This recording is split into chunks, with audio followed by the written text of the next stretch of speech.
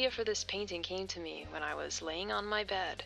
I closed my little eyes and I was picturing little things in my little head. One of the things that I saw was this white dragon with a red eye, and it's like hidden in some kind of forest.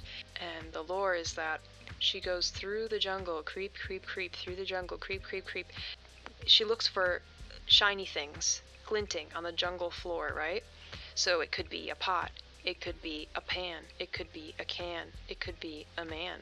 And she collects them, scoops them up, brings them up into the trees, puts them in her little hoard area. The perspective of this is like an explorer. You're like a monkey or something. You're in the trees, essentially. You're in the trees. And you've come across Opal's hoard, and she sees you.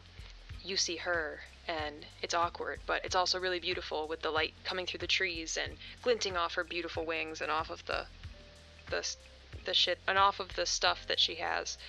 I wanted to create sort of like a skull-like face for her, and then the wings are very multicolored. They're somewhere in between feathered and scaled, but on her back are all of the different things that she's collected. Those are her favorite items. And then I added so much texture overlaid onto this, like texture. I go to, like, I shouldn't say the names of the places that I go to, because like maybe I'm stealing and I don't know it. But I find textures online usually, and I also make my own textures sometimes, but not for this one because it's a lot of work, and I was lazy, and like, I wasn't lazy, but I didn't want to do hard work, so I was lazy. But I wasn't lazy, but I was. And so I layered lots of like textures over the top, texture. I played around with the hue jitter and sort of the hue shift features that Procreate has. Like up close you can see all of the little variations in color. That's a really great way to create a more naturalistic look in digital art. Traditional painting has a lot of natural color variation because the pigments of the paint are mixing. And then with digital art, you don't have that so much. Conversely, if you turn the hue jitter way up, it doesn't look natural. It actually looks more sort of mechanical and robotic and digital. And I utilize that on like the borders, embracing the fact that this is a digital painting. It's not a traditional painting, it's like a digital painting, so it should have some features that are kind of mechanical.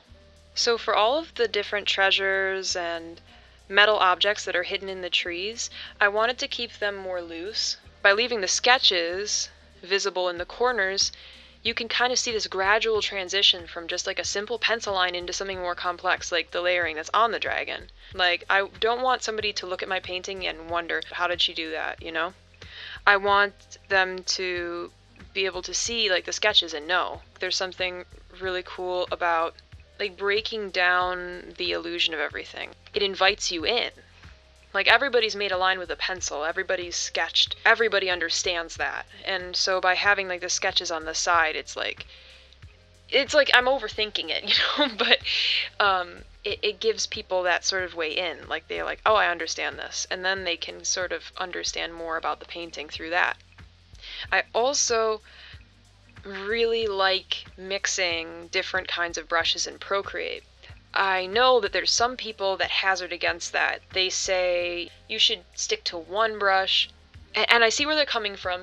You know, you can lean on, say, like a grass brush, and then, yes, it's good for making grass quick, but you also are, like, sacrificing your creative ability by using a grass brush. But, I really do like using and mixing all of the different brushes because it really leans into that idea of, this is a digital painting. This is not a traditional painting. Like, I want to see some, you know, some ugliness. Like, I want a little bit of digital ugliness in this. I think there needs to be a little bit of digital ugliness in every digital painting. So yeah, combining harsh lines with high resolution brushes with low resolution brushes, and everything sort of feels kind of off and disconnected. And so I think that also presents even more of a challenge of how am I going to make all of these extremely different brushes work together. And it's also kind of like a fuck you to following the rules. I think a good painting has a combination of, yes, I will follow this rule, and fuck you, I'm not going to do that. you have to strike that balance for yourself. And some paintings will be more on the, oh, these are great rules side, and some paintings will be more on the f you side. But I think you need a little bit of both in every single painting.